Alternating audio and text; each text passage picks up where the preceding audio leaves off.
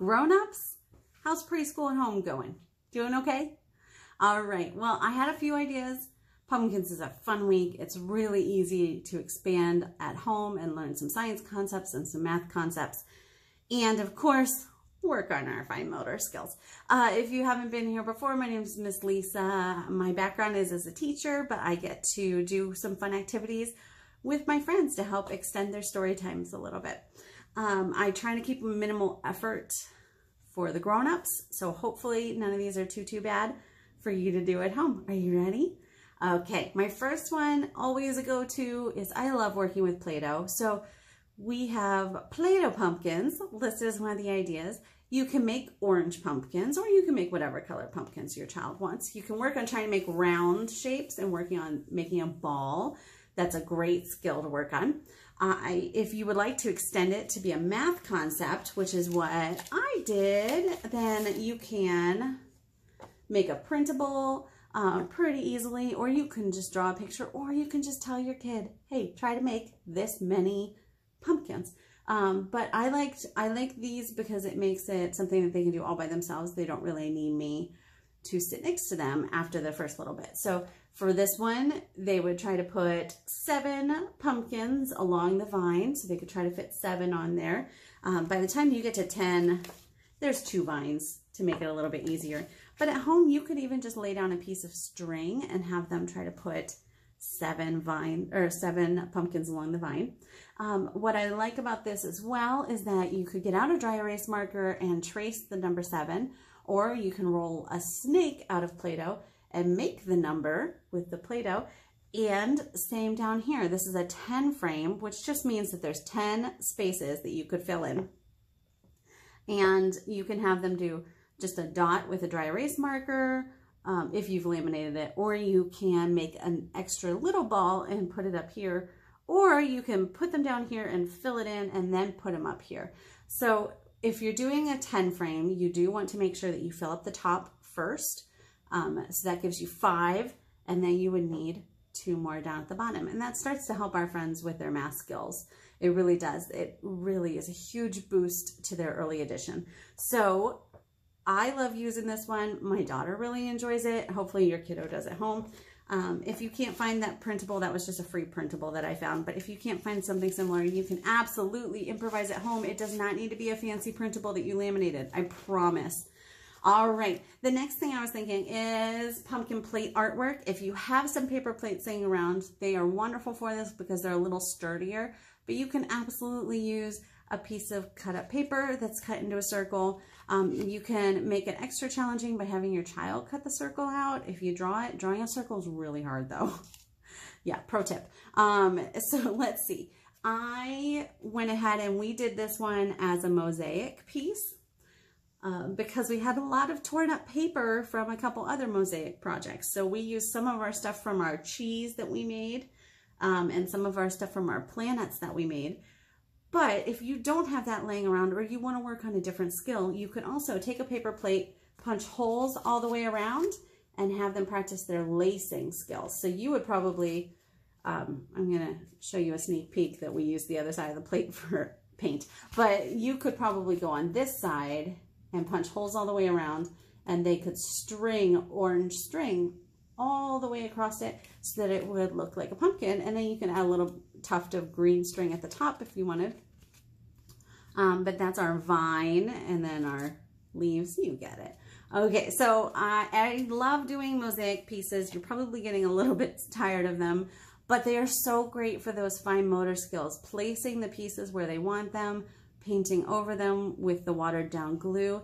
This time we did the next project first, and I'll show you that in a second, but we used the leftover orange paint and mixed that in too, so that our yellows and our reds that were in tissue paper turned into a little bit more of orange. Then we got to talk about color mixing too, which was fun.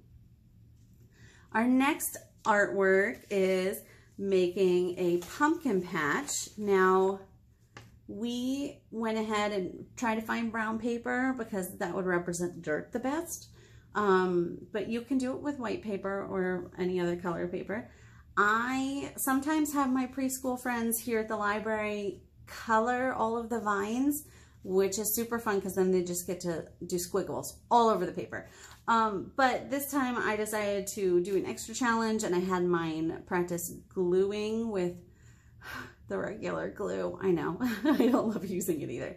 But if you are just using, if you are letting them just draw it on and then gluing on leaves, which is just tissue paper, you could absolutely just use a glue stick, and then you don't have to get out the big glue. Big glue is scary sometimes.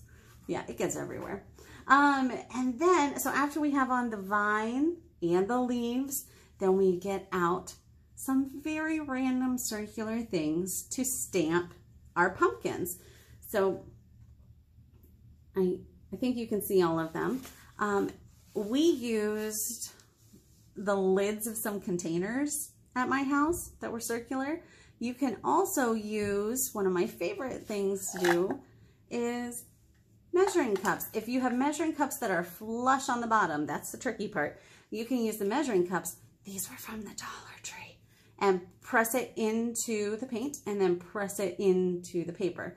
And learning to stamp is a different skill than some of the other art skills we've talked about. So it is a different skill to practice. So it'll take a little bit. It won't just happen automatically.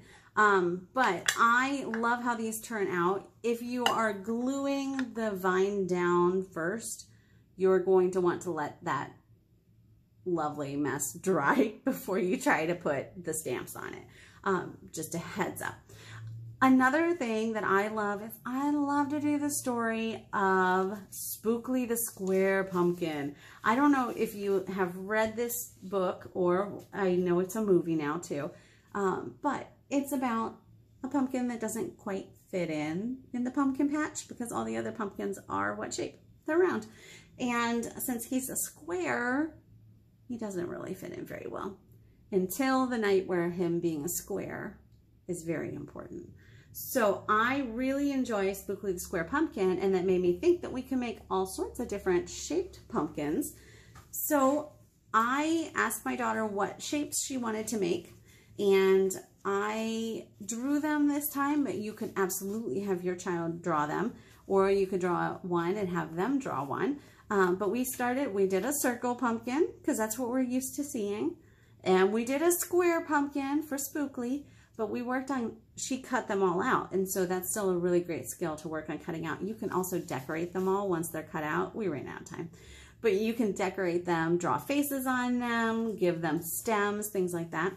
But it's a really great introduction to different shapes. So we talked about how a square has 4 sides that are all equal, and it has 4 corners, or points is what she calls them. So we talked about that. I drew this one. It was supposed to be an oval. She called it an egg. I think she was right. But she did a good job of cutting that out. Then we did a rectangle. Now you can talk about how a rectangle also has 4 sides, but 2 of the sides are longer than the other 2. And we did a triangle with its 3 sides and 3 points. So we had fun cutting those out. It's a great introduction to math skills because shapes are a math skill. Thanks, geometry. All right. And then the next thing I have up here is a pumpkin life cycle. I found so many cute printables for pumpkin life cycle. There were so many, but if you do not have access to a printer, by the way, you can print stuff at the library right now. You can do it wirelessly and we'll bring it out to your car for curbside. Just a heads up. So if you do not have a printer and you do not want to come to the library to get a print job, I will not be too personally offended, but you can draw it all together. Have your child draw what's the first stage of a pumpkin life cycle. It's going to be the seed. And then you can work your way through the whole life cycle. There are some really cute crafts where you use 2 plates and draw each of the stages so that as you turn the one plate, it shows with a window all of the stages. That's for more Pinteresty moms than I am. So I do not spend that much time on it, but you are welcome to if you would like.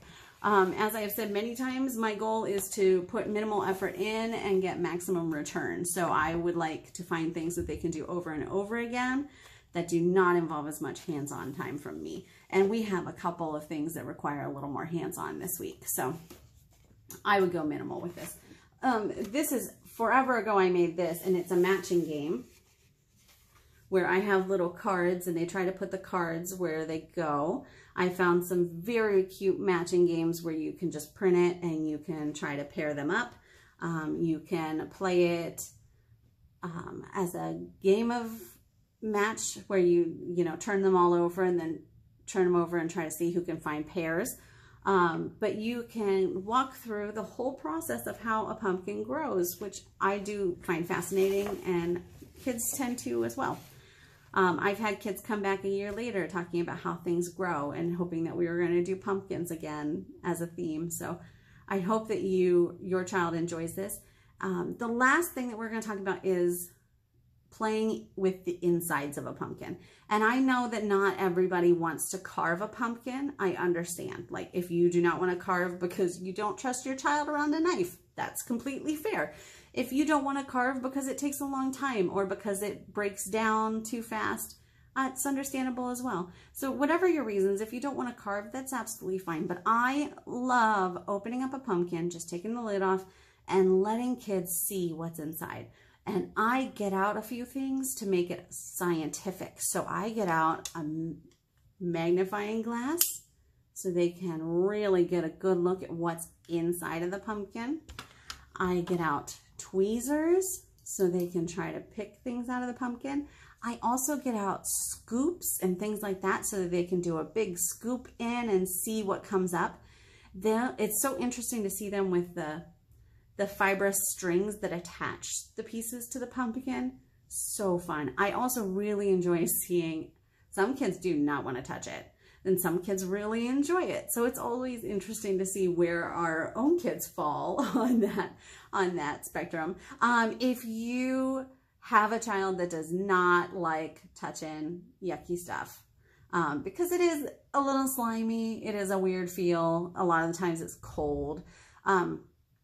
If they don't like that, you can always scoop some of it and put it into a baggie and then seal the baggie, and then they can feel it that way. Sometimes I do that too, and I just put a scoop in the baggie and we can count how many seeds are in that scoop. Because counting the number of seeds in a pumpkin is pretty far over most of our friends' heads. It's a pretty high number. And I don't think we have the attention span for that, but you can scoop some out onto a plate, or if you have a texture friend who does not like it, you can scoop it into a baggie and do it that way. So I hope that gave you some fun ideas. You can always plant a couple seeds too in a bucket or in a cup of some sort and just see what happens. I hope that worked out well for you, that you have some fun ideas that are easy to implement at home. And I hope that at-home preschool is going okay. I'm here if you have any questions. You are welcome to send messages to Worthington Libraries, and I would be happy to try to come up with some ideas. If you have a certain area that your child needs some extra ideas, please send me a message. I would be happy to do that. You can just send it to the Ask Us and it would get to me. But I would love to give you some specialized ideas if you need specific things, and I can include them in our next couple videos. So I will talk to you soon. I miss seeing my friends so much. I hope that school at home is going well. I'll talk to you soon.